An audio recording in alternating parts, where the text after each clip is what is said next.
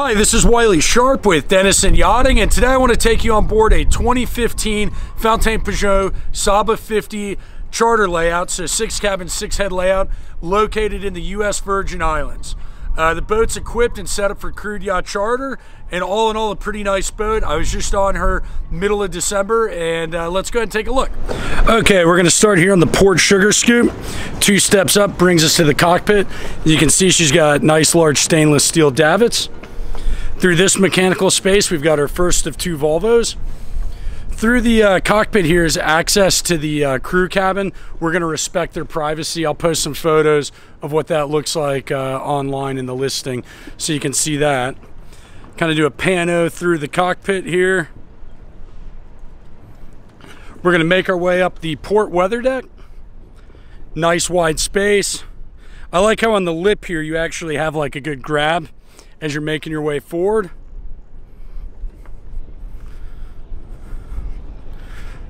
Got a single trampoline with the factory bowsprit installed. Through here we've got the forward port forepeak. There's also a starboard forepeak, so tons of storage there. Centerline, we've got the run for the anchor locker as well as the anchor locker itself. Plenty of storage in there. It's a double spreader rig, Garmin electronics with radar AIS. I love Charlotte Amalie. It's such an underrated harbor in my opinion.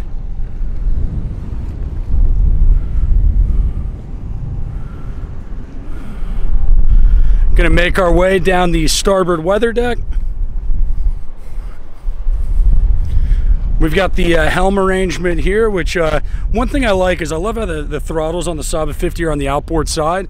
So when you're coming into a dock, it's really easy for close quarter maneuvering. I mean, you can stand right where I am here, and if you're coming starboard side too, you can actually help with the lines and everything. Forward of the helm, we've got 3 winches here. They're all Harken winches on the Saba 50. The outboard winch is an electric winch. A couple of steps brings us up to the Sky Lounge with a nice U-shaped settee aft, as well as sun pads up forward. Great visibility from the helm. And you can see here we've got the Garmin electronics, Volvo controls, a chain counter, Garmin chart plotter, and yeah. So you can either go down a few steps here to get to the cockpit, or you can make your way around the starboard weather deck, which is what we're going to do. Coming back down on the starboard side, we've got the second mechanical space. On this side, it houses the Onan generator as well as the second Volvo motor. We've got a swim ladder, barbecue grill, nice settee aft. On the port side, we've got a nice large, I guess that's an L-shaped settee with an island seat, so you can comfortably sit, 8 people at this table. Over on the starboard side, we've got another settee here. Below the helm, we've got a refrigerator. And then on your way into the salon, we've got an ice maker. Let's go ahead and make our way inside. Okay, we're gonna make our way into the salon. Port side, we've got a nice L-shaped galley, dual basin sink. We've got a drying rack on the port side, a oven, 4-burner stove. We've got cold storage there, as well as 2 drawer style isotherm fridges here. Over on the starboard side, we've got a nice L-shaped settee. Center line forward, we've got the nav station with the lower chart plotter. As we make our way down the port companionway, you'll see we've got all of the electrical switches here, as well as the remote for the Onan generator, the inverter control, all of that good stuff. Coming up port forward, we've got one of the 6 staterooms on this boat. I love the large outboard window here.